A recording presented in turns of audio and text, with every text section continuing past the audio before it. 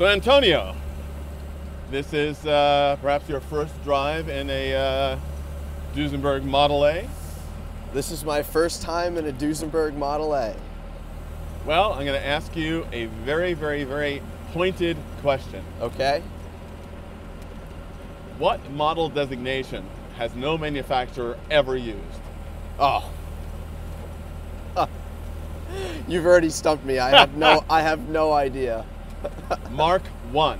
Okay. No manufacturer ever introduces the brand new Antonio Melegari Mark I, because it's always a name given in retrospect when the next one comes out. The Mark II then begats a Mark I. Are you talking about Volkswagen? I'm talking about Volkswagen, I'm talking about Jaguar, I'm talking about all sorts of manufacturers. And although this is not a Duesenberg Mark I, the fact is that the Duesenberg brothers and the Duesenberg company never called this the Model A until after the Model J was introduced. Okay, interesting. This was the Duesenberg Straight 8, America's first production straight 8-cylinder car. Wow. Well, and go ahead. I don't know too much about these cars, but one thing I can appreciate about modern cars is on a day like today, the windows would be up and I would have the heat on. It's a little cold in here with our, 35-degree temperature outside right now. Well, Antonio, the interesting thing is, of course, the Earth hasn't gotten significantly colder since this car was built. But I think that the way humans travel in cars has certainly changed. Oh, absolutely. It reminds me of a great statement that someone in Scandinavia made. I heard it 14th hand, but that there is no such thing as bad weather, only the wrong clothing. That's true. And That's very true. I'm dressed in my usual dashing fashion here in this Duesenberg today, and yeah, I'm freezing. Well, my apologies. I have a McLaren vest on today. I should have worn my Ferrari vest. Well, actually, your Duesenberg Straight 8 vest would have been great. I have to make sure you get one of those. But actually, that's another interesting parallel, because, of course, McLaren, the famous race team, now racing in more formula than ever before in the company's history, of course, is a great builder of road cars. And the Duesenberg brothers, above all else, were racers and builders of race cars. Yeah. And that's the great claim to fame that this car has. This overhead cam 8-cylinder engine was very much derived from the engines they built for their race cars. Indianapolis winning race cars. Wow. So, that's kind of a direct correlation with supercars and whatnot that you can buy today with a dumbed down Formula One engine. You look at the Mercedes AMG 1 with a Formula One engine. I guess this is kind of the same thing in a touring version. Exactly, and one of the great pities, of course, is the fact that the Duesenberg brothers were terrific engineers, but they were awful businessmen, and although they had a good marketing sense, they knew that they could set records with their cars and make customers want these really powerful and sophisticated cars, but as much as I love the way this car looks, it doesn't look like a race-derived car. It looks sort of like any other touring car of the period. It does, but one thing that I can comment from at least the passenger seat is how dashing the hood ornament is and how long the hood is in this really fantastic, I don't even know what to call it, a teal. It's some sort of green, but it is an experience, and it is special in here, that's for sure.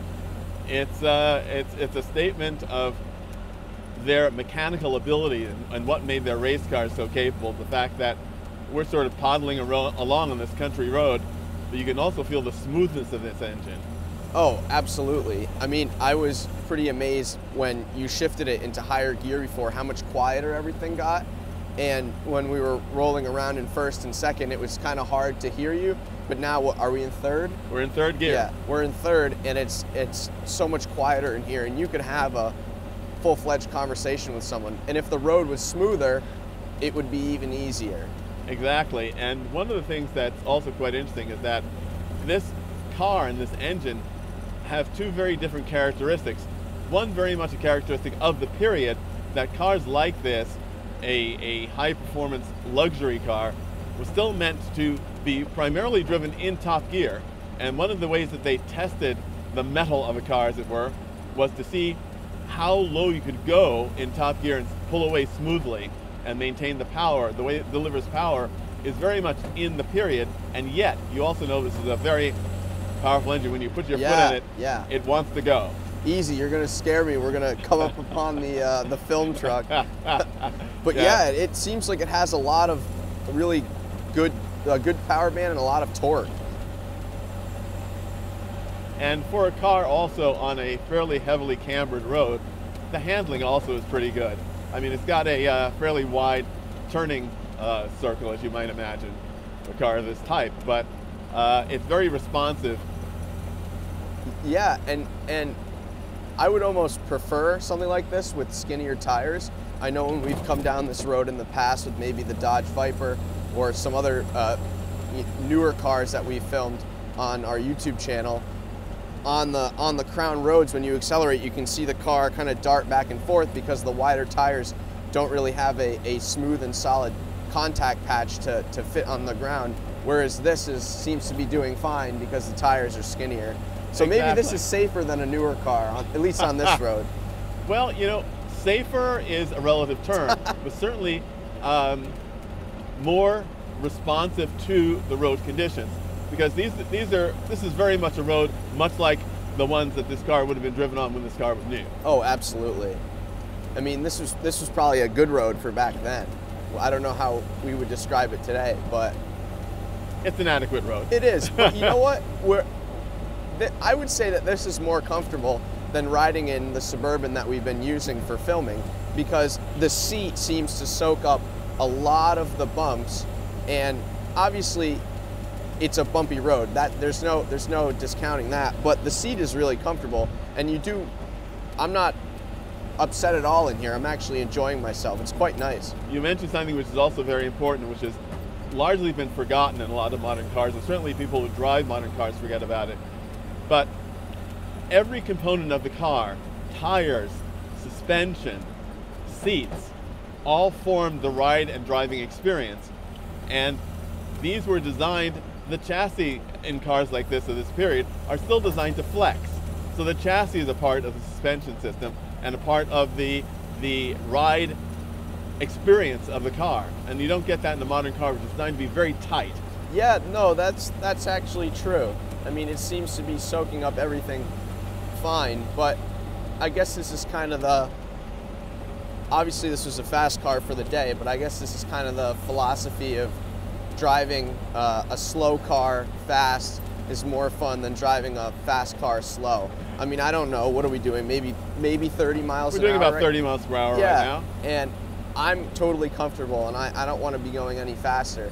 If I was in a Porsche or a Ferrari or something, I'd want to be going as fast as humanly possible right now, but on this road, I don't know if that would be necessarily a satisfying experience. We'd be having a conversation like this, Donald, the kidney puncher. When you think about what the Duesenberg brothers did not achieve with this car, they only built about 650 of them from 1921 to 1926, but nonetheless it sort of laid a marker down and certainly attracted the interest of Everett Loeb and Cord, who bought their company and of course launched the Model J. Now there was another model in between the A and the J, which strangely enough has the designation Model X.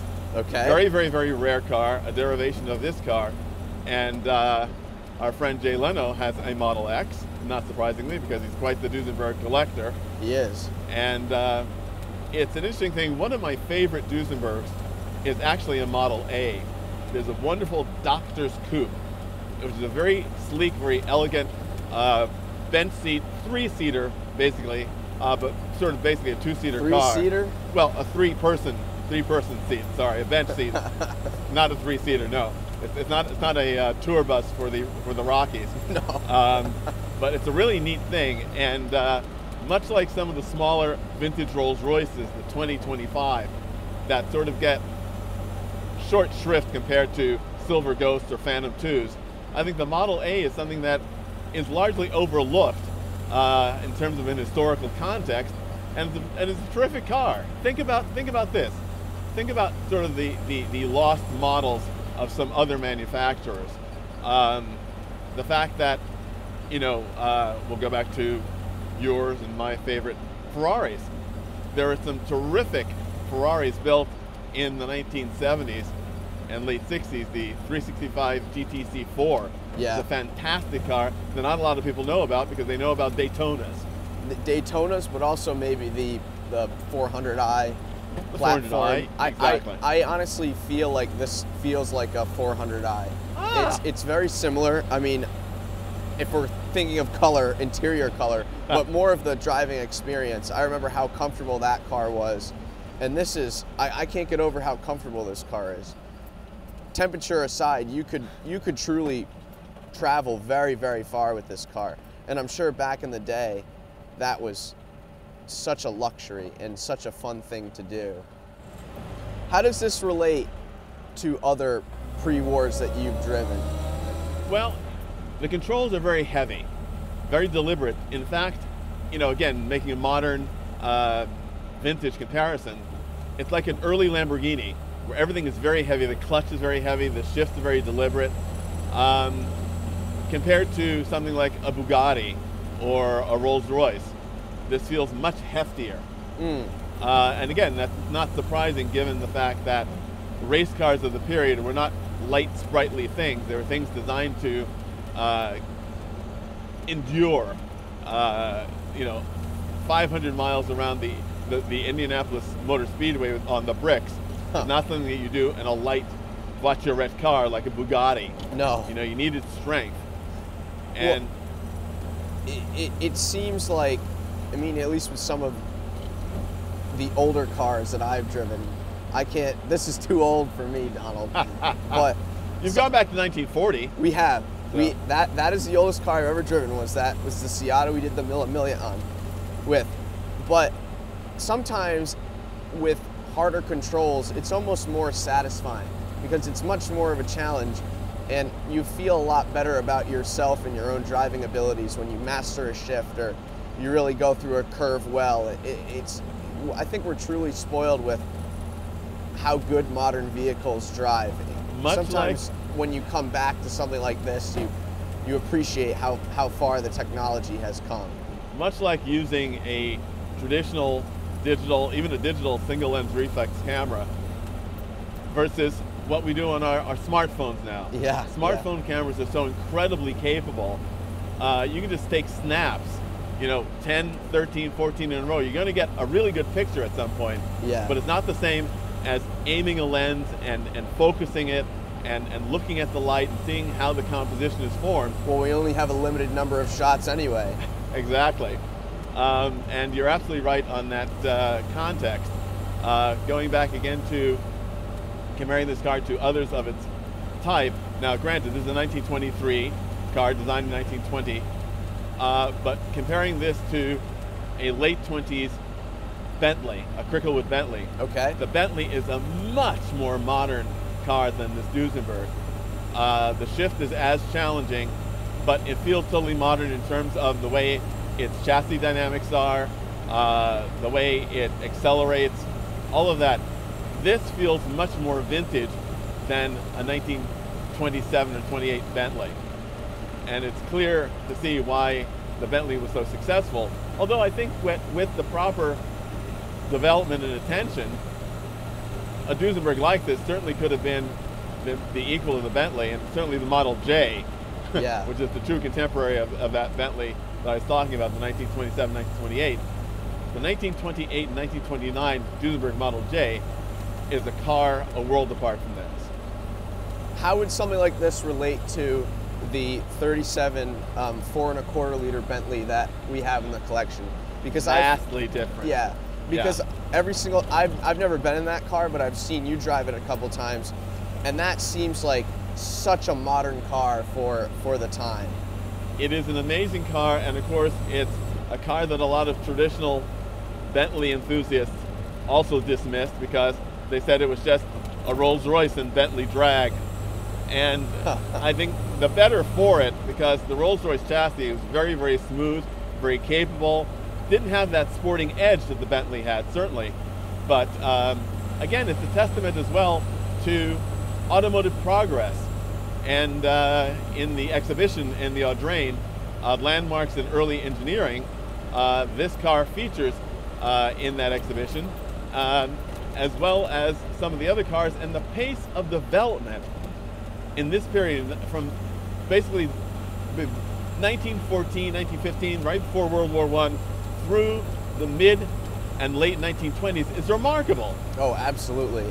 And I think what's really exciting, at least for someone who is a little bit removed from this kind of stuff like myself, I'm really amazed at how much attention to detail is put in these cars. And as I'm looking around, even at the pedals, the mold on the pedals and the way that the dashboard is laid out, there's a lot of thought put into it, but also you can tell that the people building these were artists and craftsmen. I mean, this was all done by hand. It wasn't like today where it's just a plastic button and it's just kind of thrown in there with no thought, or there's an iPad that stretches across the dashboard.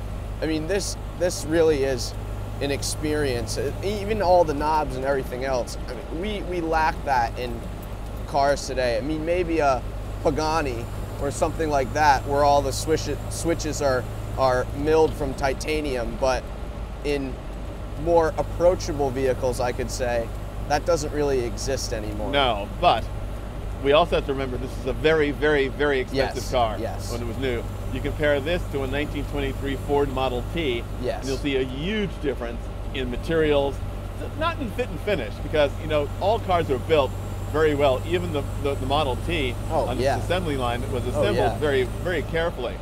But nonetheless, you saw a bigger difference back then between a very expensive car and an inexpensive car than you ever see today.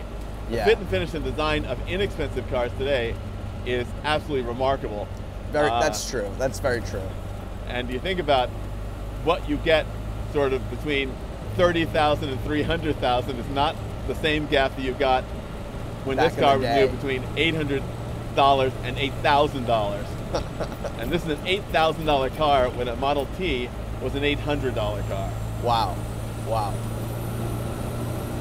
Feel the way this thing pulls up this hill. I know. I can't get over how much power it has.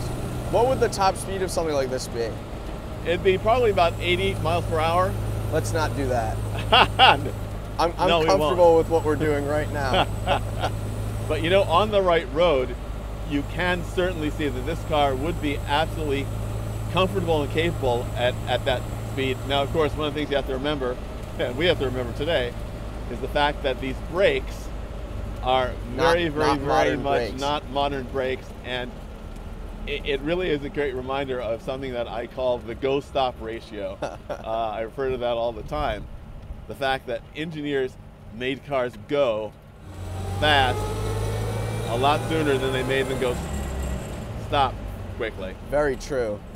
I think the funniest thing for me during this whole ride is every time I watch you go to shift to second gear or to third gear, you have to reach for the gear shifter because we're sitting so far back, which is different than a lot of pre-wars, because I feel like in a lot of them you're on top of all the controls. Whereas this, not so much.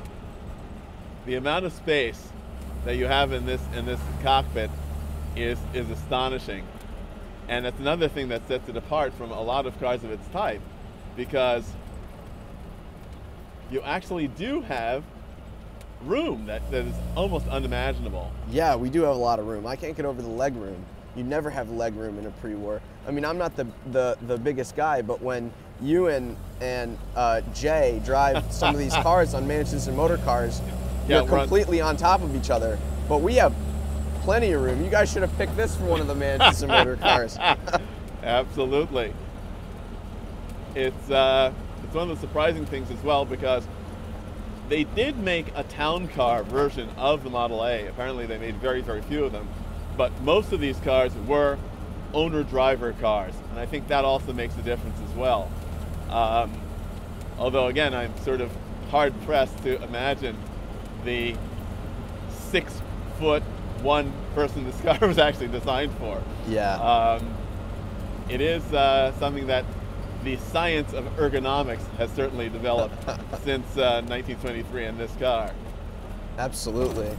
I'd like to go back to what you said about limited numbers. Today, every car manufacturer has a limited something or other, or a special edition, and it comes, 2,000 units, there's not many of them, but back in the day, I mean, you mentioned before it was 650 in the total production run. 650. I mean, how many of that 650 were destroyed? How many of that 650 still exist today? How many of that 650 are in this condition? Obviously, this has been restored, but I don't know. I mean, cars were so much rarer back then, and I feel like if you were a young boy when this car came out, seeing this for the first time would be so impressionable.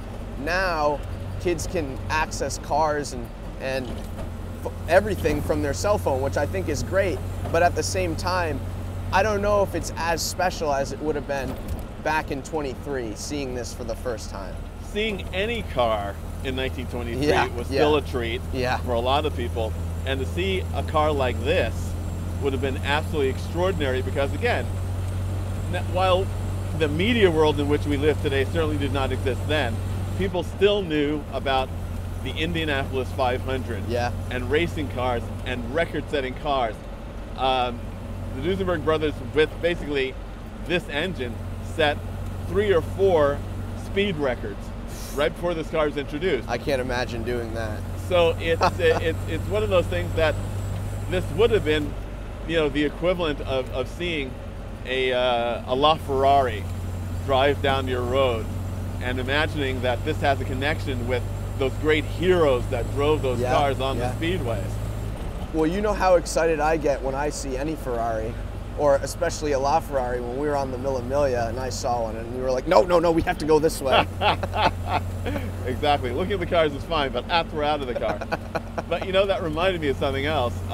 Thinking about this 1923 car, the fact that I was thinking about doing the Mille Miglia again in that 1927 Fiat, and how incredibly different that experience would be from the 1940 Seata that we drove.